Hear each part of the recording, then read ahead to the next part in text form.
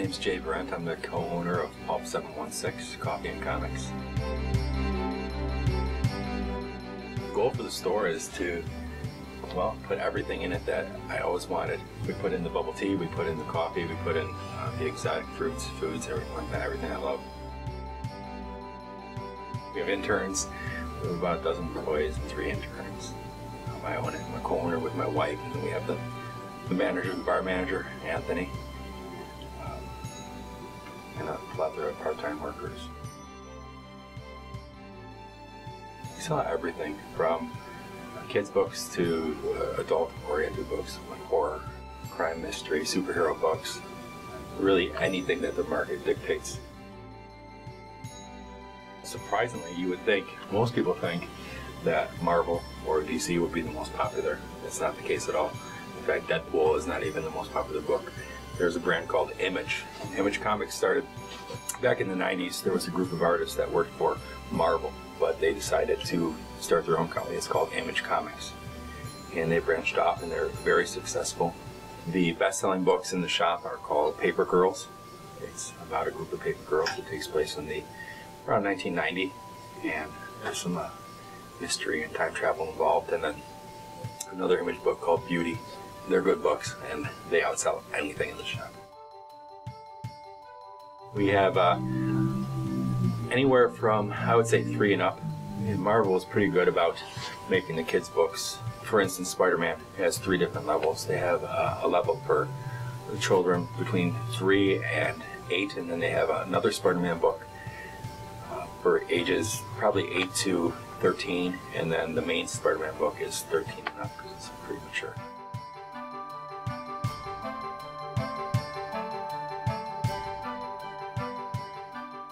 Coffee flavors, we just introduced our 1946 coffee. It's the Bikini brew. That's the most popular right now. It's historically accurate. Bubble tea wise, that's tough because we have our own recipes. I would probably say the cinnamon bun bubble tea is our most popular, followed closely by our Vermont maple, and then maybe the Hoobian. It's a Ghirardelli white chocolate, blue raspberry bubble tea.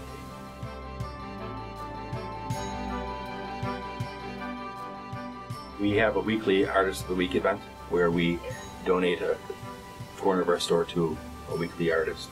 That's been very popular, and we've met some great people. What we're doing is we're trying to give back. We were blessed to have opened this shop and given this opportunity, and if we could just open the door for somebody, a new artist or even a kid. Gosh, we've had some 15-year-old kids in here that are just amazing artists, and they're meeting some other artists that come in here to chat with them, and they're networking and they're getting advice, and I really think it's for the best. What's unique about it is a lot of their stores, they don't think about like the family-oriented situation.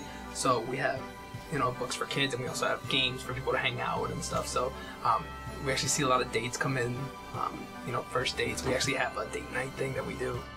So it's just fun to see all the families come in, and everybody, even if you don't read comics, you just buy a bubble tea and you sit down with your friends, and it's just fun to see all the stuff that happens with all the people that come in, all our regulars and everything, always smiling and whatnot.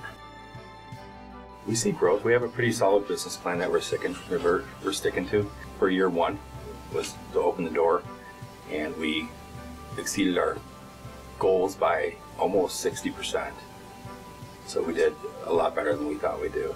Year 3 will be expansion,